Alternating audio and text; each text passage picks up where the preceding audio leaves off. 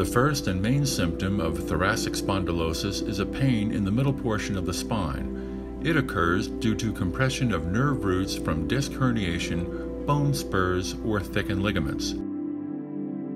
If back pain in thoracic spondylosis is caused by an intervertebral disc herniation, it is made worse by sitting with the spine bending forward for prolonged periods of time. Back pain in thoracic spondylosis caused by facet joint osteoarthritis is worse when standing and is relieved by sitting or bending forward. Pain in the arms and legs may be a symptom of thoracic spondylosis. Pain occurs due to compression of nerves which extend into the arms and legs through the thoracic portion of the spine.